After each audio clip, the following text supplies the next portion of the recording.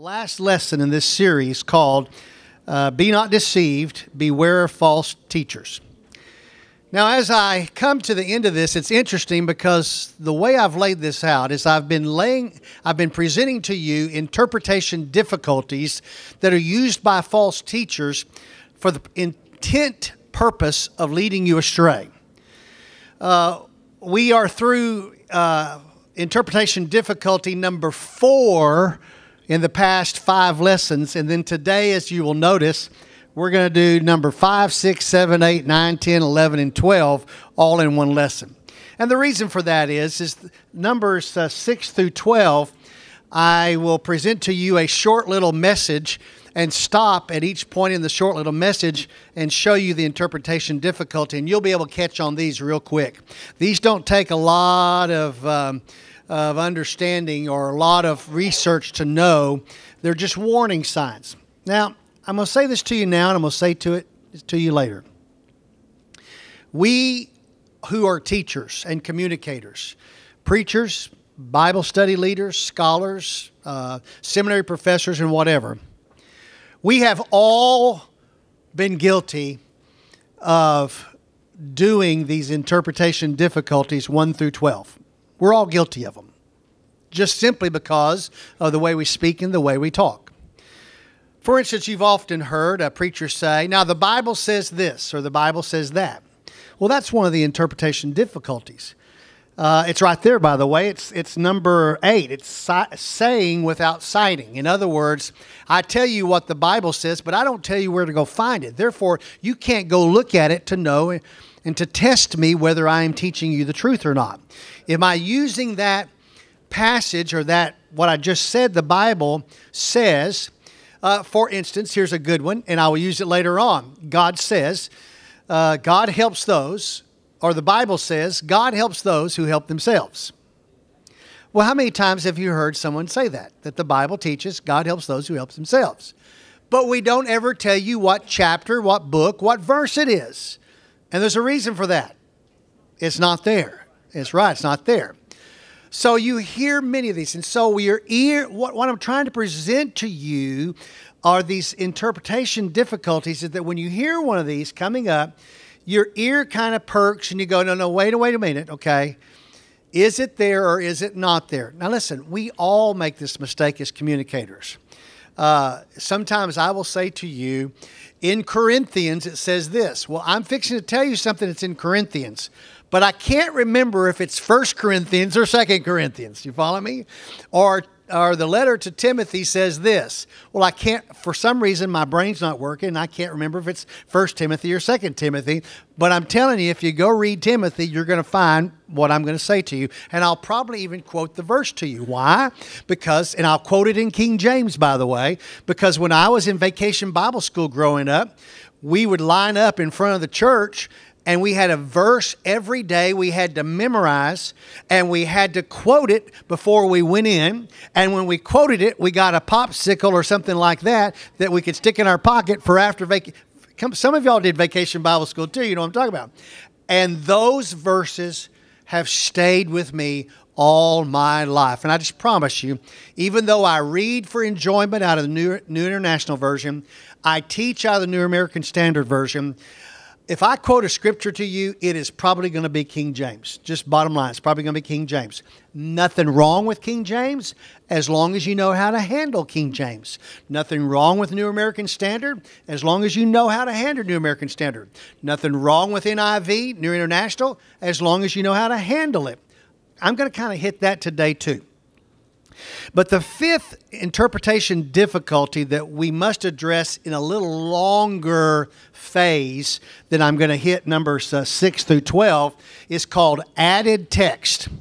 Added text is when we find something that is not there in the original.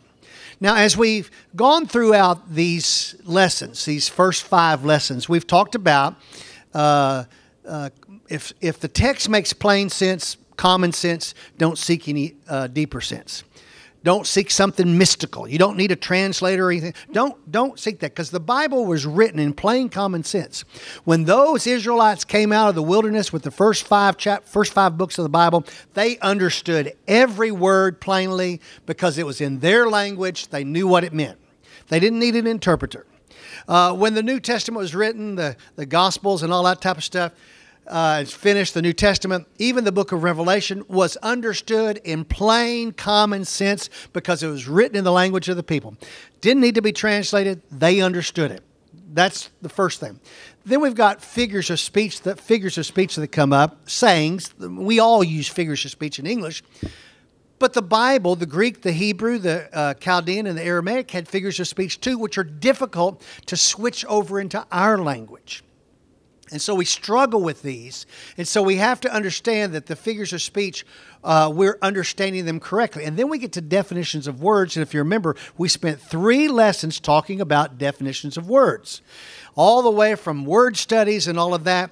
And when we got down to the bottom line was, when we look and we say, this English word means this Greek word. This Greek word means this in English. We have to go say, okay, when they put that word in English, what did it mean in English? You follow me? What does the word today that would be a better word than that word? And I spent 3 lessons just getting down to that point, because that's the thing that all of us have to understand. And I told you, if you remember, and gave you the understanding that you don't have to understand Greek and Hebrew to find these little hiccups. All you have to do is lay out in front of you 6 or 7 different versions. Get you a King James, get you a New American Standard, get you an NIV, get you a Holman. You can use an Amplified if you want to. Get you an ESV. Get 6 or 7 translations and read what you're reading in all of them.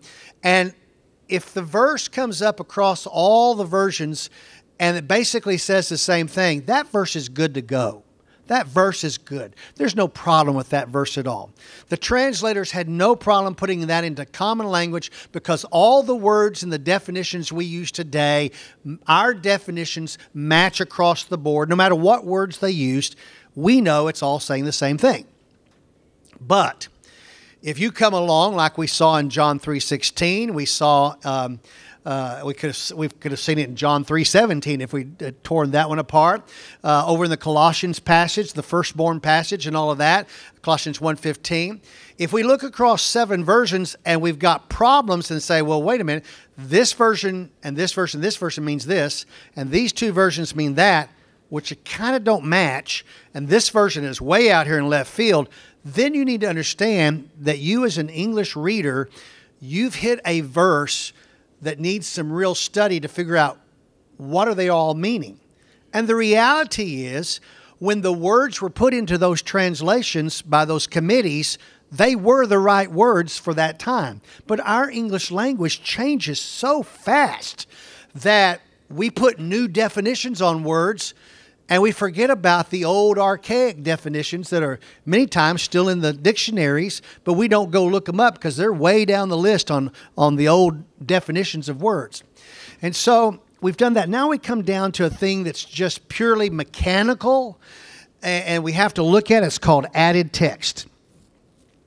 By the way, one more thing I want to say to you is, and it's on your list there on your front, subtopics. Now, if you think we just did plain common sense, figures of speech, and definitions of words, the reality is I snuck some other stuff in those first 5 lessons. We have studied all of these topics that are rolling out and that are on. These are all very important little topics that I could have spent a week on them, an hour on them, and that would have gone on forever. It would have been Christmas before we'd gotten into anything else. And I would have had to add some more to them as we went, even through this lesson, especially when we've added, 8 here. I could have spent a week on each one of these also, and I don't want to do that. I'm just giving you clues to help you. If some preacher, some teacher, something says something, your ears pop up when certain things happen, because here at Sagemont Church, whether it's Chuck Snyder, John Morgan, Emery Gadd, Charles Seville, Chuck Cummings, myself, I just go down the list, James Bouvier, whatever. When you hear us teaching, we may make these interpretation difficulties mistakes. We may make them. But when you go research what we've said, you're going to find out that we all hold the same theology, and it's the theology of the Bible. I cannot say that any longer about all Southern Baptist churches, because more than half of the Southern Baptist churches have become what we call emerging churches. And so they have put new theology definitions out there that don't match what we believe here at Sagemont Church. In fact, the emerging churches are going to destroy Southern Baptist congregations simply because the basic theology is not there to maintain what the Southern Baptist churches are all about in all different areas, from theology to our mission supports and everything else that happen out there. We are the largest, Southern Baptists are the largest mission organization in the world. We have more full-time missionaries throughout the world in places where we cannot even tell you where the missionaries are, because they are in places almost like CIA agents, but they're in there for the Lord. And so things like we have heard, like a family that we represent and we support here out of this class, I'm not going to mention their name, but we support them where we have to code certain words in our emails so that the government that's looking at everything does not pick up and know that they're missionaries. They may have a printing business company, they may have a funeral company, they may have some sort of company that they are doing business as, but the purpose is they are there as missionaries, paid to be there as missionaries. Well, with all of those, the Southern Baptist denomination, the group of Southern Baptists that we are, all bind together, we have the greatest mission force on the world and have for more than 100 and something years. But that's going to come to an end because the churches, Southern Baptist churches that we call emerging doctrine, the emerging church doctrine, do not believe in supporting missionaries in that way. And so that's hurting us because they do not know the heritage of the good that is done. But anyway, with that. So we have all these topics that are there that we have discussed. All of them should be something that you know a little bit about. So let's go on to the added text. Added text is when some passage has been added to our text for some reason somewhere along the road, and it may or may not belong there. In fact, in all cases, really, it really doesn't belong there. So throughout our English translations, in our versions, and words have been added. Words by themselves have been added. Let's don't talk about phrases. Let's talk about maybe one or two words at a time have been added for the purpose of helping you understand what the original languages was trying to say. Well, with doing that, the reality is our committees that have put our King James Version together, our New King James Version together, New American Standard, whatever version it is, they have in reality interpreted and presented upon you, or placing upon you, their theology of what that passage means. So by adding words that really don't fit, they are doing an interpretation to bend that verse to wherever they believe it should go in a theological position. So to do that, we have to ask the question. So if they're doing that, how do we find out how added words and phrases are to be handled when we see them in our Bible? Now, the answer to that is, how many of y'all have ever heard of a preface? A preface. Good. Well, here, let me tell you this. The first thing that you should see and read when you get a Bible is the preface. Even the King James 1611 version of the Bible has a preface. You read that preface and you learn about the 32 committees that offered full Genesis to Revelation versions of the Bible to King James and how he selected one of them with particulars about names and all that type of stuff. You also learn of how they handled certain words. King James did not use the word Jehovah. Instead of using the word Jehovah, they made the decision to use the word Lord.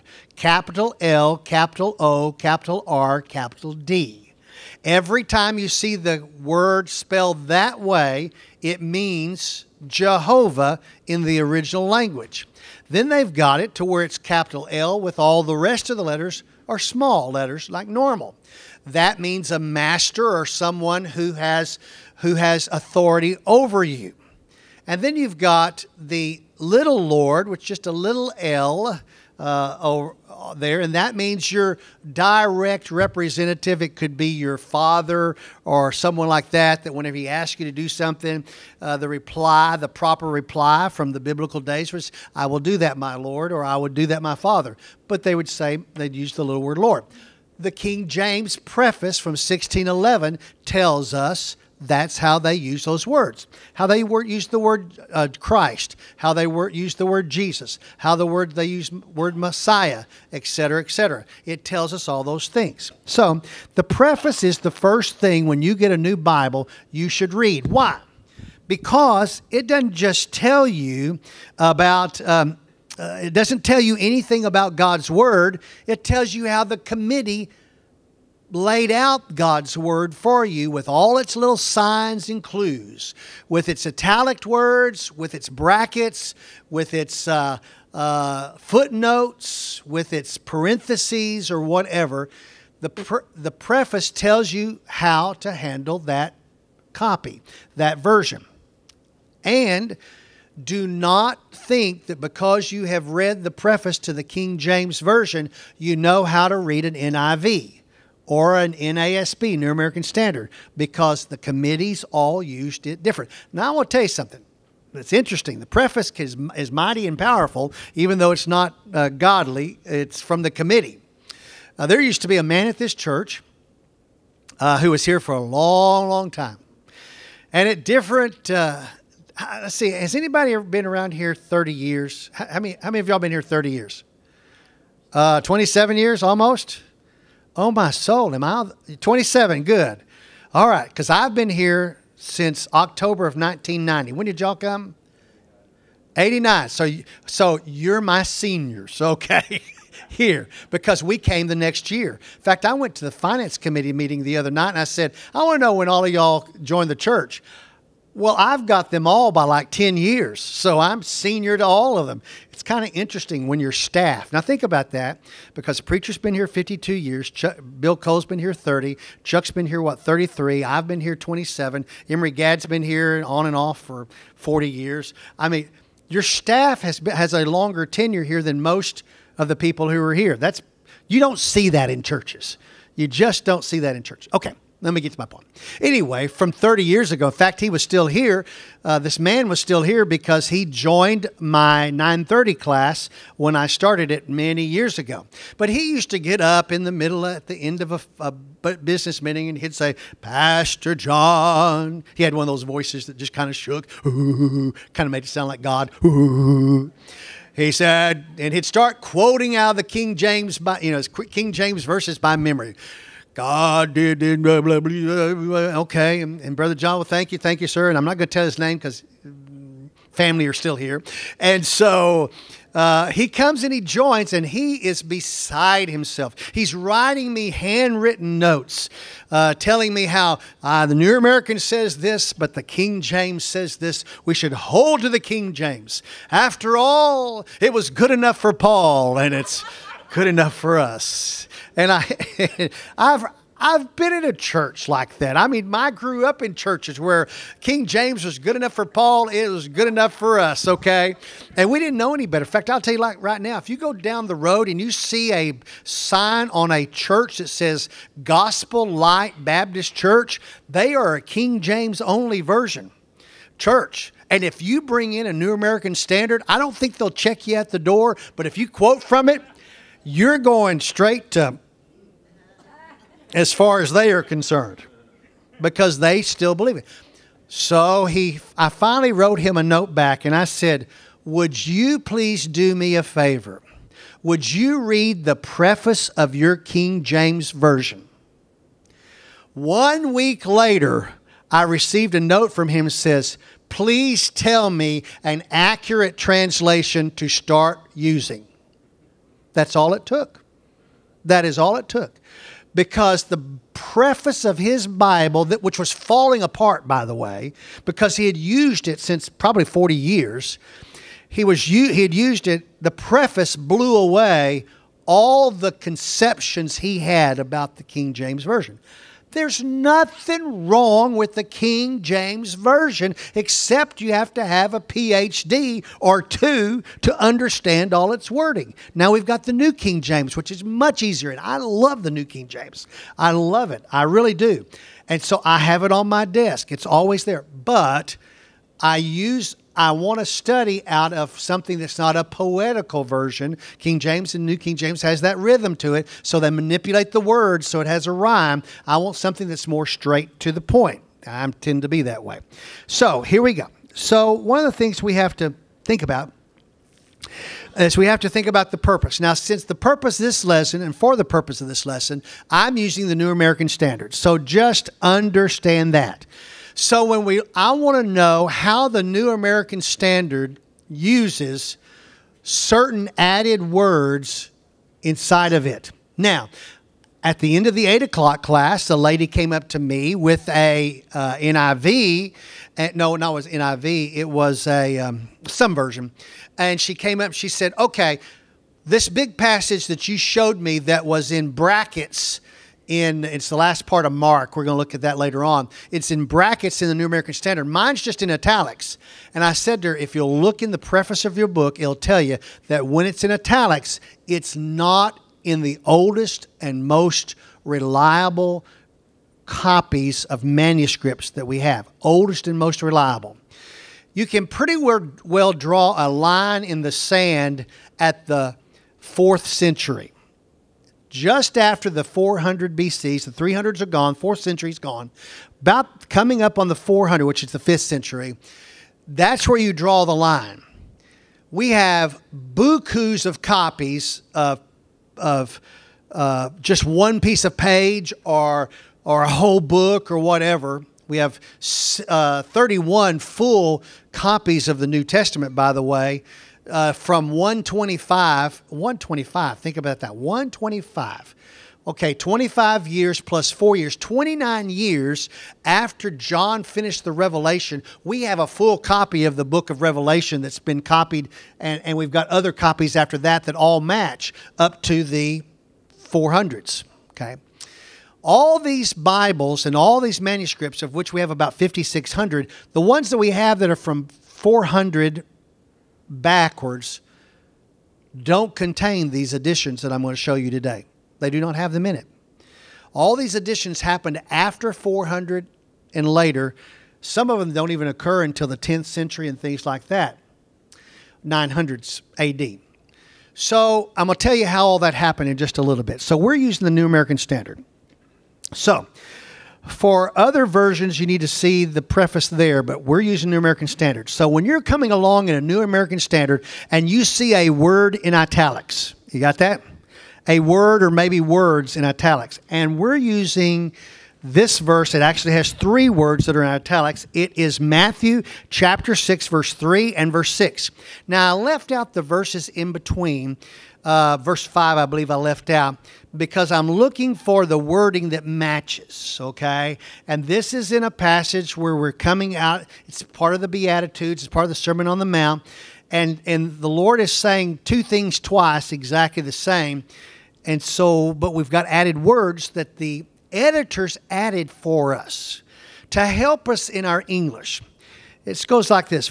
Chapter 6 of Matthew, verse 3 says, "But when you give to the poor, do not let your left hand know what your right hand is doing, so that your giving will be in secret. And your Father, who sees what is done in secret, will reward you." Okay, did you catch that? What is done in secret. So is it what you did in secret, or is it what the Father who is in secret saw you do? You see that? We've got a problem here. Their three little words just caused a problem. Chapter 6, verse 6, same thing being said. But when you pray, go into your inner room, close your door, and pray to your Father who is in secret. And your Father who sees what is done in secret will reward you. Same thing happened here. However, in this verse, it tells us that the Father is in secret. And then that comes along and says, and your Father who sees in secret, or who sees what is done in secret, will reward you. So when the committee felt that the extra English words were needed to help clarify the intent of the original meaning of this passage, the additions were printed in italics to indicate to the reader that these are added words. You will never be able to find them in Scripture. Clue here, if some preacher is making a big deal about a word that's in italics in the New American Standard, it'll probably be in italics in some of the other verses too. If he's making a big deal out of an italicized word, he's making a big deal about nothing that matters, because the word does not exist in the original language. It's one of our words that we added to help define what something meant. So, can't be found in any form or fashion. So these added words always represent the committee's theological position. With the ESV, with the New Holman, which are very heavy, the committees are all what I call neo-Calvinistic. In these newest versions, they have added words in italics that really make it look like you're either born saved or you're born lost, and you have no choice in your destination of eternity. God makes that choice. So they've added some words to the text to make that happen, and they're in italics. They are. But most people who are sitting in the pew read the words as if they belong. You follow me? So please, if it's in italics, mark it out and read and see what the passage says. So these two verses from this Matthew passage shows us two little kind of camps of problems here. In camp one would say, and would use the word what is done, would say, your Father who is in secret and your Father who sees what is done in secret will reward you. In other words, camp one would say, the Father saw what you did in secret, and because you did it in secret, He's going to reward you. Camp two, which is my camp, would strike out the words, what is done, and say, the Father who is in secret and your Father who sees in secret will reward you. You see the difference? So both are in secret, and you're going to be rewarded because the Father who is in secret saw what you did in secret and reward you. And I know that's a hair's breadth of a difference, but it's major. It is major in many ways, because we need to understand the Father looks at everything we do secretly also, because He is in secret. We don't know much about what the Father does. We know a lot about what the Holy Spirit does. We know a whole bunch about what Jesus does. We know less about what the Father does. When you list out the job descriptions of God the Father, God the Son, God the Holy Spirit, the Father's list of job duties is much smaller than the other two. Because He's the Father, He's the creator of the plan, but He's not the one who created it. God the Son created everything that was planned by the Father. Okay, so we go. So here we have it. So I'm in camp two. Why? Because the italicized words force the reader to see the interpretation of the committee. And it is most often best to skip those italicized words. Wherever you see them, skip them. Skip them. Okay, next. We come to phrases, words, and verses that are in parentheses. Parentheses. All right? We're going over to Ephesians chapter 4, verse 7. And here we go. It says, but to each one of us grace was given according to the measure of Christ's gift.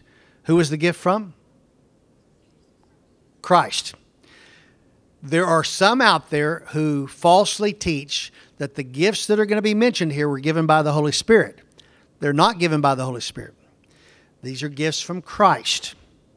He says, therefore it says, when he ascended on high, that means when he let his feet come off of the Mount of Olives, he led captive a host of captives, and he gave gifts to men.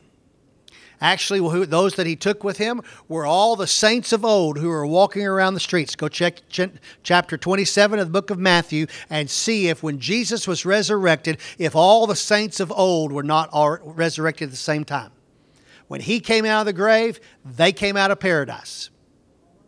Abraham, Isaac, Adam, Eve, Nebuchadnezzar, Daniel, Jeremiah were walking around in the streets of Jerusalem, and they were all recognized. Got that? 27th chapter of the book of Matthew, about verse 49, 50, 51, somewhere along in there. See, I'm not guilty of telling you something without citing. I did not make that mistake this go around, but I haven't made it in the past. We all use these mistakes, but at least our intent is right. Do not follow someone who is using these interpretation difficulties for the purpose of intentionally leading you astray. By the way, those who are false teachers use these regularly to keep you in the flock, to keep you in the fold. The Jim Joneses, the Charles Simpsons, I could just keep going down the line. The Mary Baker, Eddie Patterson, Nelson, whatever the rest of her names were, all the men she married in Christian Science, they use these tactics, these interpretation difficulties to keep you in line with their thoughts, not in line with the gospel thoughts. Okay, reading on. It says, now, this expression, now this is in the parentheses.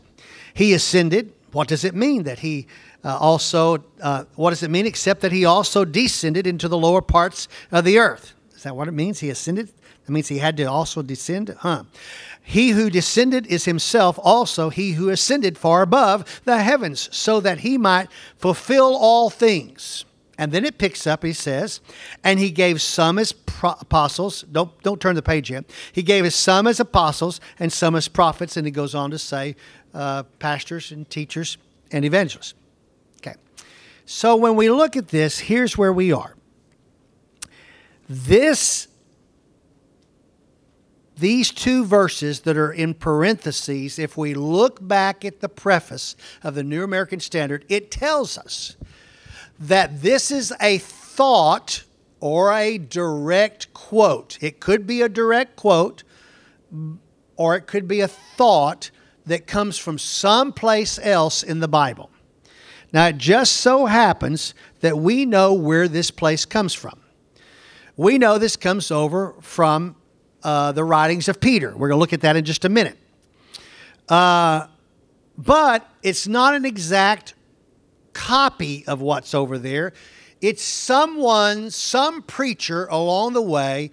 It's his interpretation of what Peter said that he comes over and he inserts into the Ephesians passage. Well, how did it get copied into all these copies of the Bible after the 400s? I'll explain that in just a minute. So when we consider this, what this committee's done, this committee is telling us that those two verses, verses 9 and 10, are not in the oldest and most reliable copies of the manuscripts about Ephesians that we have. So you say, now how did this happen?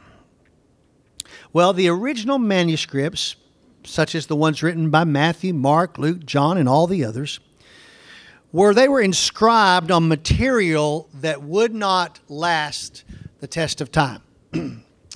Be it on vellum, be it on parchment or whatever, it would eventually degrade. But these scriptures were held to be so sacred.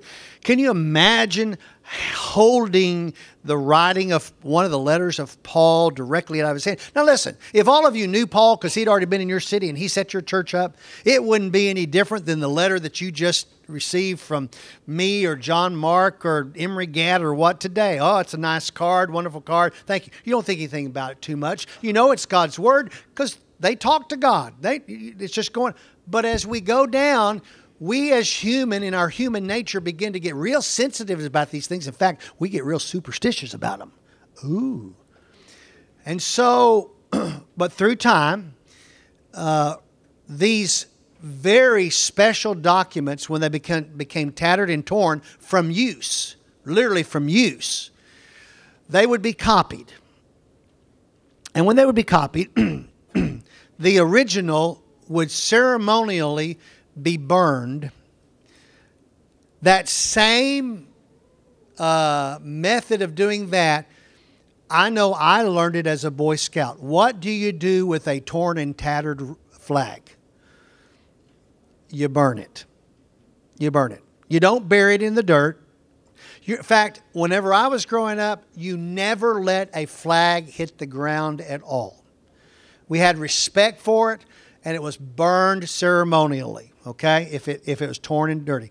That came down from how they used to handle ancient documents. That's not something new just for us. That was done in almost all the cultures. Anything sacred that was worn and everything, tattered and torn, was disposed of that way. So here is where the problem occurs. The people who owned copies of manuscripts, and by the way, not everybody in those first 3 centuries had an entire Bible put together. It was this book, this book, and that book, and the books were sent around to different churches for the pastor to use. Colossians comes to a church, he teaches out of Colossians. Philemon comes to a church, he teaches out of Philemon while these books are being circulated and they're traveling and they're owned by somebody. And when the owner finally gets it back and it's worn, it may need to be copied and then ceremonially burned. But the problem is you now have preaching notes that have been written into them. Open your Bible. You have notes written in your Bible. And so that's where the problem comes in. They will have a new copy made, and the copier, the scribe, will continue to fill in and copy everything that's on the page. It's no different than taking something that you've written on today and putting it on top of a copier and making a new copy. Whatever is on the page is on the new page. You follow me? All right. Well, it wasn't until close to the 400s AD that anyone would ever write on a document that was sacred. You see? They just didn't do that. But as individuals began to copies being made and more made, people owned them, and a pastor could have every book of the Bible that he had at his available to him. And remember, these are handwritten. Now, if you were to take our Word of God and handwrite it, it would be about this thick, about this big, by this big. Got it? In fact, it may be more thicker like this. So when they would go to the pulpit, they would go, and it was done on leaves, and they were tied together with string and all that. They would go with their copy for whatever book they were dealing with. And many times they would undo the copy and take just the few pages in. We do stuff like that all the time. Human nature hasn't changed. So one person would have a full copy, and when it was dirty or whatever, he would hire a scribe who did that to simply make a Xerox copy of it with his hand, not with the Minolta or the Xerox machine or whatever. He would copy it by hand and copy all the preacher's notes. Preacher doesn't want to have to rewrite his notes next time. More and more of these copies began to be made, and people would purchase them. And by the 400s, we start seeing little notes come into it. And here we saw this one come into it. All right. Now, how many copies of the New Testament have survived? We have more than 5,600 handwritten copies of the New Testament. And with all those handwritten copies, there are only 71 places where additions have been made. And that includes the original addition of little words that don't belong. I'm not talking about italicized words that our committees added, but often, for instance, in Romans 8:28, some of the pastors would write the word there, T-H-E-I-R, into a certain place in there, and that word would end up getting copied in, and it changed the total meaning of Romans 8:28. But it was his theology about it, and he added the word for clarity. That word ended up staying in there, and we ended up getting it copied into our text until our committees came along using the oldest text and going, hey, it didn't belong there. They took it out. And now our Calvinist friends have put it back in. You see what I'm saying? So you can't keep up with all that. But here's the deal. So when we look and I say the omission of words, what I'm saying is those first copies in the first 3 centuries did not have these 71 problems. They didn't have them. They don't start showing up till the 4th century. And then some of them don't even show up until the 9th century and the 10th century where they start showing up. So, how are omissions a problem? They are a problem because even though they're scattered throughout these 5,600 copies, regardless of when they were written or whatever, at a certain point, these additions that we call omissions, and yet they're really not omissions, they're additions, okay? They're not in the original oldest documents we have, not the originals, but the oldest we have, so they were never there. But after the 4th century, they're there because they've been added, and they're added in different little stages. And what the miracle of this is, not one of those oldest documents has any of those 71 mistakes in them or additions in them. Not one of them. And then we have pockets and segments of manuscripts that we know how old they are, and they seem to start collaborating each other, and they start adding. And then finally we get closer to the 12th century, they all have it in. And then 12th century, we've got Wycliffe coming along to do his first translation into English from Latin, where the Latin came along also and started making these copies and all that. And then we have Tyndale coming in 1525, and he's copying the same mistakes into it. That's just where we are. That's just how it happens. Okay. Now, remind you, when we're talking about originals, we're talking about what language it was in. We're talking about Greek, and we're talking about Hebrew. We're talking about these additions were in the Greek and Hebrew, not in the English. They were in the Greek and Hebrew. That's when we started translating into English, we just translated what was there. It was there. So we translated. Okay. So, as we look on here, we have to ask the question, how about the honesty of the committees? Before 1970, the committees knew about these additions, but they were not honest in our Bibles. Did you catch that? They did not, because of cost of printing and typesetting, it was very difficult to switch from a type to put italics in a Bible or whatever before 1970. With 1970 coming along, printing changed, became more economical. And so what happened is on all the versions that have come out since 1970, they have been honest. Those committees have said, this is not in the original and oldest and most reliable documents. Therefore, we're going to mark it so. And they mark it in some way by a footnote, by italicized, by brackets, by parentheses. And here's a perfect example. In Matthew chapter 17, verse 20, start with verse 20, it says, talk about Jesus. He says, and he said to them, because of the littleness of your faith, this is how the New American Standard, by the way, how the New American Standard. This is how the New American Standard handles this. And he said to them, because of the littleness of your faith, for truly I say to you, if you have the faith the size of a mustard seed, you will say to this mountain, move from here to there, and it will move, and nothing will be impossible to you. But this kind does not go out except by prayer and fasting. And while they were gathering together in Galilee, Jesus said to them, the Son of Man is going to be delivered into the hands of men. Okay, so we've got a passage here that I've put in red. It actually should all be in red because it's the words of Jesus, okay? Except for verse 22. But the previous to that should have been on red. But I took everything, put it in black, because I wanted to highlight what's in brackets. Now, this is not parentheses. This is brackets. Brackets mean something else, and it still should be omitted because it's not in the oldest and most reliable manuscripts. How does the NIV handle it? Here's how the NIV handles it. Watch. And he replied, because you have so little faith, I tell you the truth. If you have faith as small as a mustard seed, you can say to this mountain, move from here to there, and it will move. Nothing will be impossible for you. Basically, that's the same thing the other one says. Okay, now what does it say next? When they came together in Galilee, he said to them, the Son of Man is going to be betrayed into the hands of the men. That's exactly the same thing. But what did they do with the verse? Do you notice the verse is missing? The NIV made the decision on things like this, they would make a footnote and they put the verse down at the bottom of the page.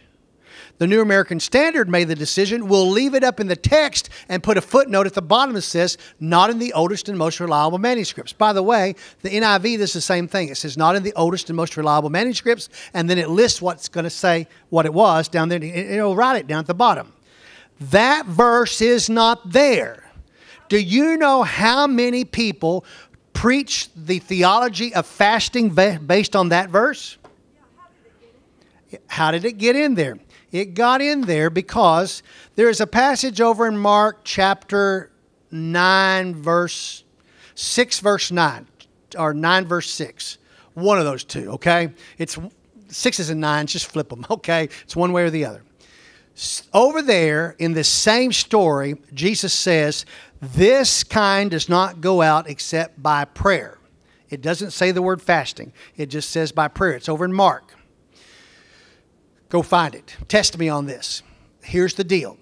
Some well-meaning minister in his notes trying to prove up his topical message point went over and grabbed the thought and the exact wording from Mark and wrote it in Greek in his Greek manuscript because he's speaking Greek, and he wrote it in to say this is proved over here in Mark, but he added the word and fasting to it. And the word and fasting is not there. In fact, that is not even there in those oldest manuscripts. Now, you can get all of that, but the word fasting over in Mark, but you can't get it here. You see what I'm saying? Everybody follow me? So when the copy of the torn and tattered manuscript, handwritten in Greek that the preacher's preaching out of, gets copied for him, it gets copied into the scripture. And eventually when he dies, that manuscript gets passed on to somebody else who has to have it copied. And somebody else wants a copy, so they hire a scribe to copy it. And that's how we end up with these copies of the copies of the copies of the copies. And with the additions to it. And we know that. That is not a hidden secret. It is not something mystical or whatever. And you know, now we have the problem of Muslims and all that will come along and say, hey, you know, your Bible is not correct because it's got these added text in it. Well, we understand that. And then we've got these folks who come along and say, hey, your Bible's not correct, all correct, because there's still more God's Word out there. So you need to pick up the Book of Mormon and pick up the Hadith and pick up all of this too, because you don't have all the text. So we get hit from both sides. Both sides. You got mistakes, but you got to have another book. We get hit from both sides. Okay, so let's look here. Here's the theology problem that is in these added texts. And I've already told it to you, really.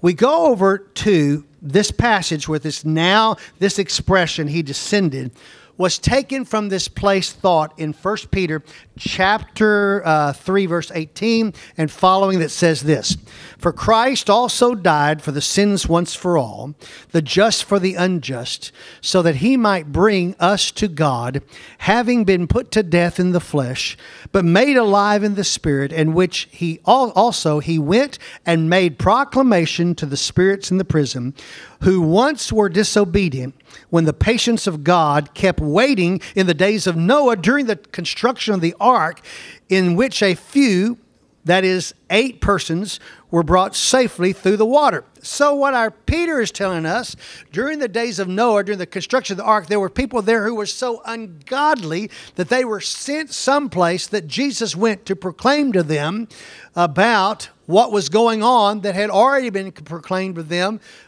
during the time of the building of the ark, that judgment was coming. Now we pick that up, and what happens is some well-meaning person comes along and writes that thought over into the Ephesians passage, and along comes us English-speaking people. This is over here on the other side. On the side, I'm going to tell you what is there. They say, see, Jesus died on the cross, and He went to hell and suffered in hell 3 days and 3 nights for you, just so that you wouldn't have to. No. That is not what that passage means, but that's what's been read into that passage, and that's the theology that's been read in that passage. And I have heard that all my life. I like to die when I realized the theology that I had grown up with, because I thought Jesus went to hell for me. No, He went to Hades. It blew my gasket when I found out the word hell is not in the Bible. You cannot find an English word for hell in the Bible. I mean, a Greek word for hell in the Bible, or a Hebrew. Now, you can find the word Hades, but we got a problem with the word Hades and Sheol. Why? Because according to Luke chapter 16, we have Hades, which is the place of those who are departed. And that place, according to Jesus, has 2 compartments. One called the bosom of Abraham, or paradise, or the place of peaceful rest. That's where Samuel went, by the way, in the Old Testament. That's where every child of God who loved God, who walked in the ways of God, went to paradise, or to the place of Abraham's bosom, or the place of peaceful rest. And for all those who were ungodly and hated God, they went, according to this passage, they went to the compartment called torment. And in between the two, there's a gulf that they cannot cross across. Jesus went to paradise because He led captivity, those who were captive in paradise, out when He was resurrected, and they've gone to heaven to be with Him. Just as the promise was to Daniel in chapter 12 of Daniel. Daniel says, oh Lord, but what about me? And the Lord says to Daniel, Daniel, don't you worry about you, because you will be resurrected at the end of this era. In other words, at the end of being under the law, you will be resurrected. Matthew chapter 27, verse 49, 50, 51, 52, 27, 49, 50, 51, 52. You go read in that passage. Right in there, you'll see that when Jesus was resurrected out of the graves, all the graves were opened. The saints of old and came out and walked around the cities, and they were seen. I believe if I was Festus or Felix or even Herod or anybody else who saw Abraham and Isaac and Moses and Jeremiah and Obadiah and Malachi and just name them all, Nebuchadnezzar among the group too, I believe I would have become a believer right then. Boom. Right then. No, but that didn't fit the Jewish theology, so they had to hide it and work on it. So finally we come here. We come here to these brackets. What is the brackets for? Well, within these copies of these that include all this stuff, the italics means we have added words to help us understand. The parentheses means that we have added words, or someone added words back in the Greek or in the Hebrew from someplace else to bring it over. The thought is in the Bible. It's in the Bible, but it's not there in the oldest manuscripts. And then we got these brackets. And brackets mean this thought, this passage, these words, these are nowhere in the Bible. Absolutely nowhere in the Bible. First example says, John chapter 7, verse 50. Nicodemus, he who came to him before, being one of them, see that's in parentheses. We know exactly where that came from. Came out of John chapter 3. John 3:16 passage, Nicodemus and Jesus. Nicodemus has come in the middle of the night. That's where that thought is being brought from. Okay, we got that one. Okay, so it's in the Bible, but it didn't belong here. Said to them, our law does not judge a man unless he at first hears from him and knows what he is doing, does it. They answered him, you are not also from Galilee, are you? And Jesus, search and see that no prophet arises out of Galilee. And then here picks up this bracket. Everyone went to his home, but Jesus went to the Mount of Olives. Okay. Now in this passage, it's John 53 through 8:11. We see the most beloved story of all time. This is probably the favorite story in every passage when it is portrayed. The problem is it's not found in the oldest and most reliable manuscripts anywhere. In fact, it's not even going to be found until many centuries after the Bible was already codified and put together as the number of books we have in it. So let's find out what that story is. Everyone went to his home, but Jesus went to the Mount of Olives. Early in the morning, he came again to the temple, and all the people were coming to him, and he sat down and began to teach them. The scribes and the Pharisees, you notice I emphasized the word scribes, there's a reason for that, brought a woman caught in adultery, and having her set in the center of the court, they said to him, "Teacher, this woman has been caught in adultery, in the very act. Now, in the law of Moses commanded us to stone such woman. What then do you say?" Now, they were saying this, testing him, so that they might find grounds to accuse him. But Jesus stooped down with his finger and wrote on the ground.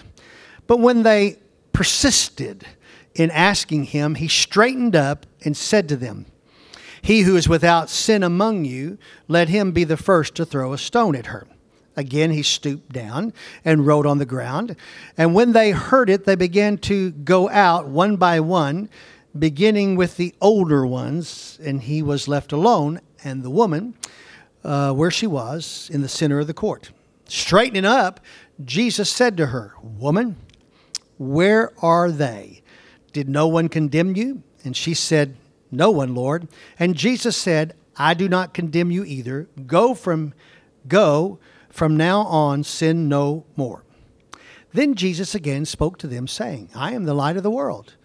He who follows me will not walk in the darkness." They are by themselves. Who is he talking to? Did you catch it? They all left. And the scripture, that passage there says they're by themselves. But we got some other problems. We got internal problems. Internal problems. The internal problem is this.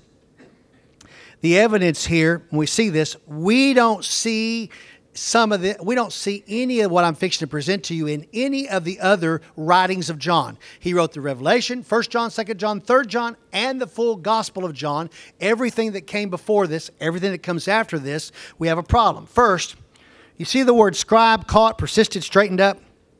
The Greek words that are in that passage are nowhere in any of John's other writings. He does not use those words. Did he just pop up and decide to use those words all of a sudden in one small section here?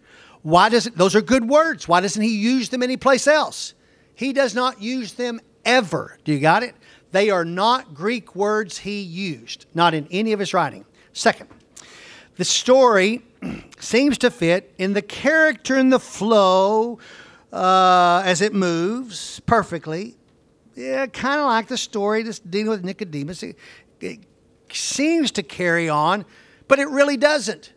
Because all of a sudden, they're out of there to the Mount of Olives, and then the next day, and then when we get through the story, he begins teaching, nobody's there.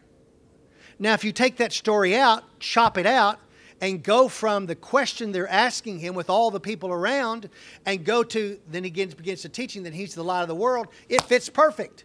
By the way, it fits perfect over in the other Gospels too, also. So looking on. External evidence. First, the earliest copies of John that include this story is, the earliest copy from John that includes this story is the 5th century. Got it? I've already told you about that. Draw that line in the sand. 5th century, that's the 400s. All those from 125 up until the beginning of the 400s do not include this story. Second, the first church father to mention that this story was in the text is not until the 10th century. Church father. These are preachers like preachers who were disciples of John, like Polycarp and Eusebius and Justin Martyr and Irenaeus and all them. Not until the 10th century do they even mention this story in their writings. Why? Because they know it's a false identification that's not supposed to be there. Now, how do we handle this? I'm going to tell you nice and simple. Don't use it. Just stay off of it. It got there because some preacher wrote it in the Greek, in his copy. This is his copy. He's out here preaching. He wrote this in as a note. He used it in his sermon. When his copy got old, he had a copy of it made. The copyist who wrote it wrote all the letters looking exactly the same. Now, if you had his original copy, you'd see what the copyist's handwriting was, and then you'd see his handwriting. You'll go, hey, that's not the same handwriting. But the preacher who's preaching wants all his notes in his new copy. You follow me? Did he lift it from another book? We don't know where he got that one. We do not know. And it's the 400s before it ever shows up anywhere.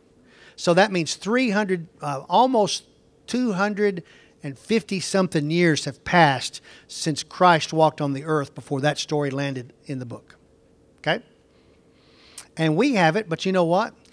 We have it. Our committees are being honest. They put it in brackets so that we know it's not in the oldest, most reliable copy. By the way, we are finding now 2 or 3 copies of some part of the New Testament, Old Testament every year. With all the, we live in a time now where we can excavate basically year-round. We can go archaeological find year-round. And we are finding a page or 2. We're opening up a pot, some urn. We're opening it up, and there will be a few pages of the Bible in there. Even with everything we're finding, we found a whole book, just the back side of it where the laces was worn out. We found this past last year.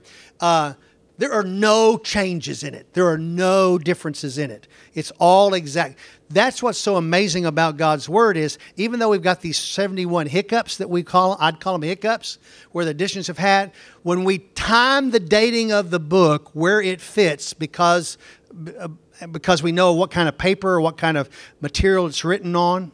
Because remember, Chinese paper doesn't happen until a certain time. It doesn't come over to the area of Israel and all that till a certain time after the days of Jesus, in fact. So we know what material it's on and how they used it from the time, how they did the lacing, how they did the cutting. We just see the tooling on it. We know about when it fits in time. These new documents all fit in a certain time, and they all match that time. We have yet to find any that match the oldest and most reliable that have anything in them. And we're finding some of those too. In fact, we opened up another cave 2 years ago at the Qumran cave. They found another cave and opened it up, found more documents in there, but they matched everything they had. Everything we had is matched. Nothing new.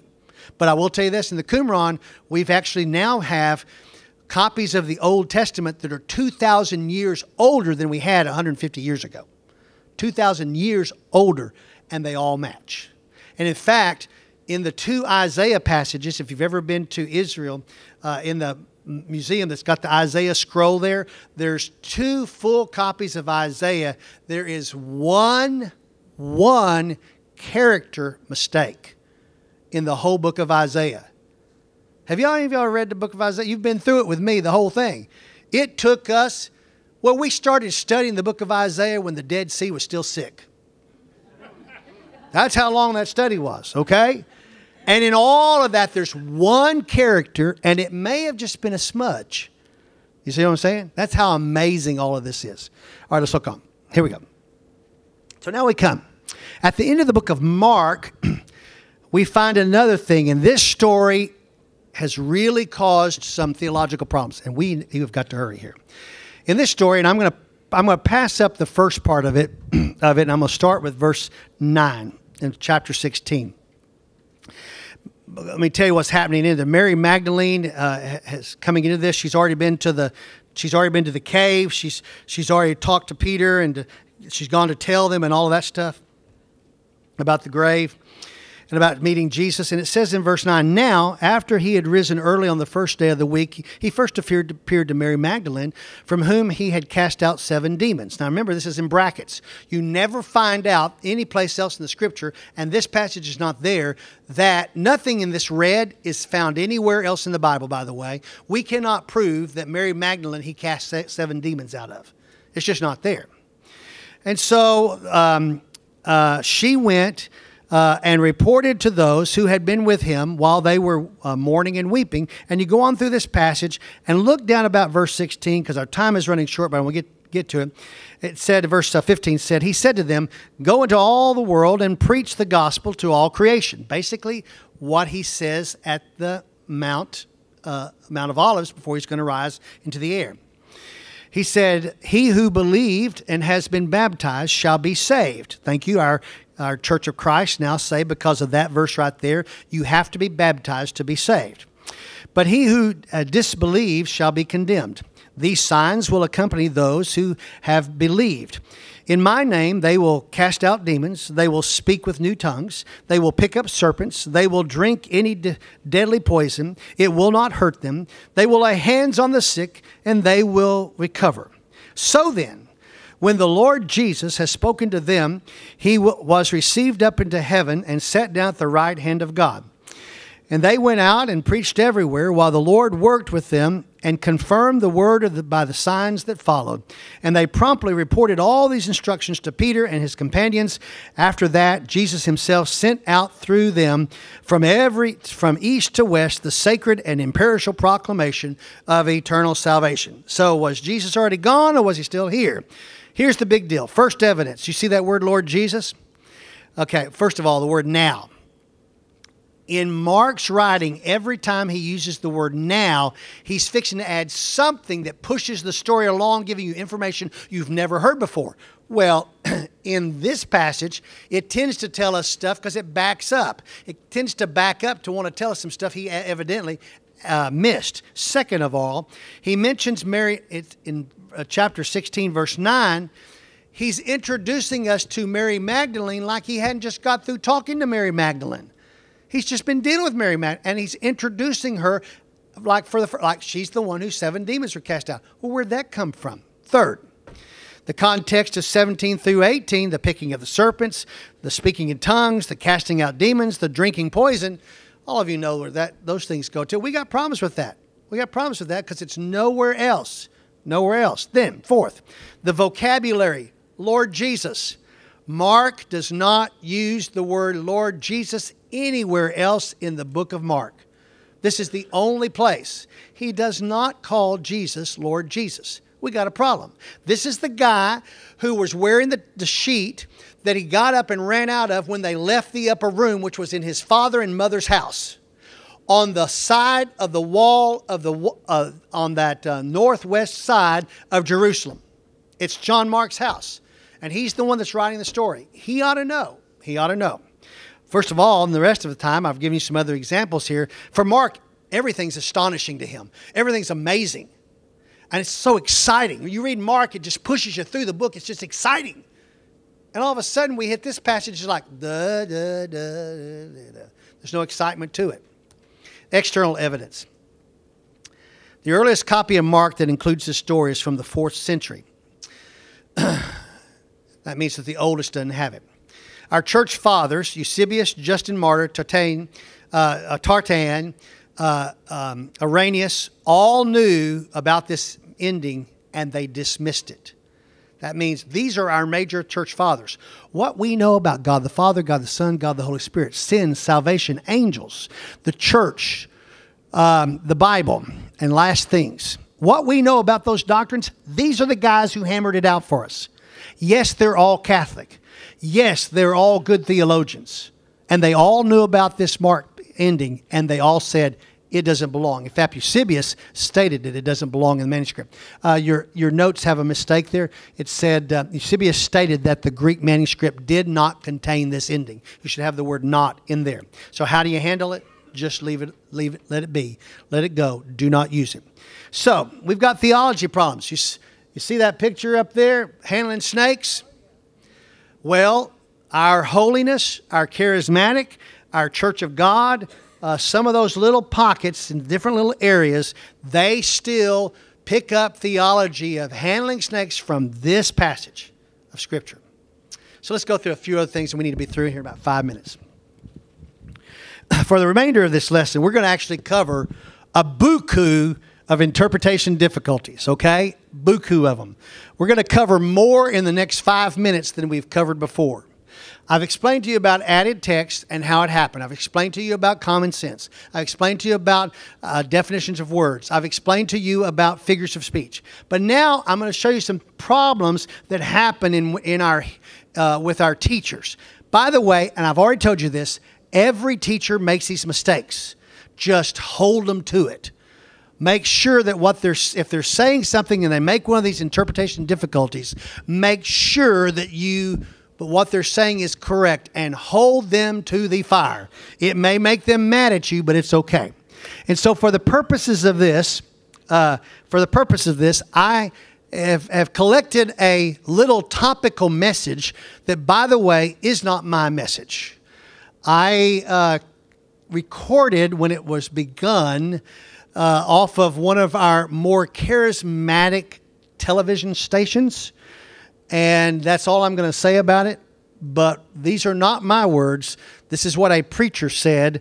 And I'm going to show you a false preacher, by the way. He's doing this for the intent of leading you to a theology that is his theology and not God's. And so here we go. The preacher speaks. He says, "Good morning, everyone. Today I want you to turn in your Bible to John chapter 11, verse 35. Is everyone there? Good. Let's all stand for the reading of God's Word and read the text together. All together now. Jesus wept." And then he looks at the audience and to the camera. He says, "Thank you. I want you to be seated now. Today I want to talk to you about crying and depression. Depression is caused by 10 factors. On number 1 of your listening guide, I want you to write the words mental illness. Stop. Do you see it? Do you see any problems with that? You better see some problems with that. But you may not know that you need to see some problems with that. You need to see some problems with that. First of all, it's called topical messages. Anybody who's doing a topical message can decide what he wants to teach you and go find a phrase, a verse, or a passage anywhere, and a whole bunch of them, and cut phrases off and whatever, and make it say anything he wants to teach. He can teach you out of the Word of God. He can teach you about goodness. He can teach you about badness. And he may teach the badness as goodness if he wants to. A la Jim Jones and the People's Church, a la Charles Simpson, and the people who climbed up on their bunk beds and shot stuff in their veins because they were waiting for the ship out behind the moon to take them away. These preachers that started out as Christian preachers, by the way, and be it Mormon, be it Church of Christ, be it whatever, be it good churches, be it bad churches, be it any cult, they take and use the Bible. The favorite book of all cults and all religions is the Bible. They always use the Bible. And you can take out of the Bible and you can use about passage to prove anything you want to prove. And the second thing goes right here. It is called the next problem, which is called biblical hooks. When you say, let's read our Bible, Jesus wept, most of the time an unlearned Bible teacher will say, that's the shortest verse in the Bible. It is the shortest English verse in the Bible by one word, but the shortest Greek verse in the Bible is found in Luke chapter 16, verse 20. That means, and by the way, Luke chapter 16, verse 20, that sentence is 2 words, and this sentence in the original, which we have 2 words, Jesus wept, is actually 5 words. So in other words, we can say this is the shortest verse in the English Bible, and it's a correct statement. Never mind that. My purpose is biblical hooks. Everybody loves the Bible and everybody loves Jesus. All you got to do is just quote Jesus. All you got to do is just quote the Bible. And whatever comes out of that has to be true because you quoted the Bible, right? You quoted Jesus or you quoted the Bible. Jesus wept. And then the guy has the gall to say, let's talk about mental depression. Jesus was weeping because he was depressed and had mental depression? Is that what in that passage? He's talking about Lazarus. He's fixing to raise him from the dead. Do you think he's mentally insane? Well, some of our comedians this past week probably would say Jesus was mentally insane, if you know where I'm headed there. Preacher goes on to say this. Preacher speaks. Message goes on. Good morning. Oh, I've already done that one. Preacher goes on. You cannot get past your depression caused by mental illness unless you help yourselves. The Bible teaches us God helps those who helps themselves. I couldn't have written this. So he's made a citation, and that's where we are. Number 8. Stop, look at this. Number 8, saying without citing. The Bible tells us this, the Bible tells us that, the Bible tells us this, the Bible tells us that. Okay, tell me where it says that. Now, wait a moment. We're not through yet because this gets really good because there's going to be some citing even with sources that's going to be right off the wall. So here we go. Just a problem. If somebody says the Bible says this, make sure the Bible says that. Go read it. Next, the preacher speaks. Crying is your problem. We don't even know where this guy's coming from because he's fixing to flip-flop on us. Cry, cry, cry. Someone has told you not to cry, but you must cry. But get over your crying as soon as possible so you can get healthy. God knows about you. In fact, in John chapter 1, verse 23, speaks about when you speaks to you and about you when it says there's a voice crying in the wilderness, and you're that voice crying in that wilderness. I like the laugh because you got it, didn't you? Who is crying in the wilderness talking about? John the Baptist proclaiming the coming of the Messiah. It doesn't mean he's out there going boo-hoo-hoo-hoo-hoo. And Jeremiah chapter 30 verse 15 says, why cry over your thoughts? Jeremiah 33:11 speaks, it says, the cry of joy, and there's a cry of gladness. Crying is important to God and to all of us. But at some point, it's not healthy for your mental illness. This person is stuck on mental illness. Evidently thought Jesus was mentally ill. Stop, stop, stop. First of all, there's overspecification. Anytime you hear a preacher talk about cry, cry, cry, cry, cry. In fact, we've got one that's alive still today that's on regular on religious TV says thee, this and the that and the thee. And it's another one. And another one he uses is a. A means a. Thee means thee. When it says thee, it means thee. It's thee, them, this, that, thee, this. Hey. Anybody who focuses on an unimportant word like that, that is called overspecification. They're trying to present something to you to make it a fact for you for a theology that fits what they're teaching and not what God is thinking. Next thing we stop again. Okay? That should be a big red flag. Selective citing. We got them here.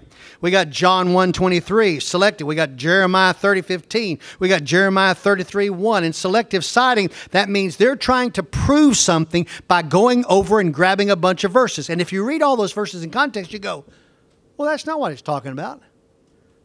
The voice of one crying in the wilderness. That's about John the Baptist proclaiming that Jesus is coming. Next thing that happens, the problem we've already got is twisted translation. Twisted translation. This is the one that crying, he's coming up here and he's saying this verse. The verse has absolutely nothing to do with crying or because of depression. And yet false teachers will try to link all these verses together to get you to go with what they're teaching. Inaccurate quotations. Had you been following along and actually looked up those verses, which I looked up, Jeremiah 30:15, he quoted as, why cry over your thoughts? But the Jeremiah passage actually says, why cry over your wounds? There's a whole bunch of difference between those two, wouldn't you say? Big difference. All right. Those are 12 things your ears should perk up when you hear things like this. 12 things we've studied. 12 interpretation difficulties. But the last one is not an interpretation difficulty that I want to present to you. It is a major red flag of heresy if this happens. The preacher goes on to speak and says, now, let us look at what God has told us in our, and pick one, our Book of Mormon, or they say our Christian Science Monitor, or they say our Watchtower magazine, or any other book. Once they start trying to talk to you about God's Word found in another book, understand you are in the presence of someone who is intentionally using all these 12 interpretation difficulties to lead you astray. Lord Jesus, we thank you for all that you have done for us. We thank you, and keep us from falling under the influence of false teachers that come our way. In your name, amen and amen.